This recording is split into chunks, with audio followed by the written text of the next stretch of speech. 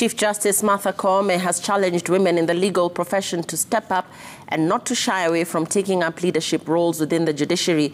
Koome was speaking during the launch of a report on women in law and leadership released after a study done in Kenya, Nigeria, Senegal, and South Africa that revealed that while there has been a progressive increase in the number of women in the legal profession, very few are represented along the leadership hierarchy.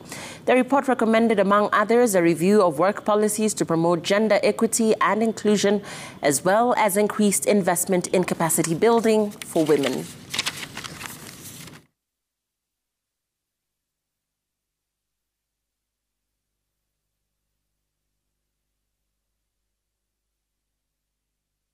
Kenya is also a center of focus from Africa by other judiciaries.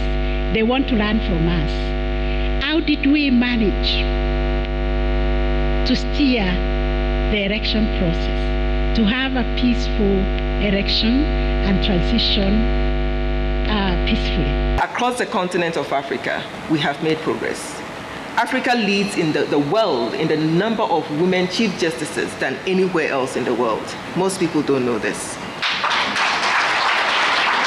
Africa has also placed women on the International Criminal Court based in The Hague than any other region of the world. For the first time, we have a Chief Justice who is a woman. But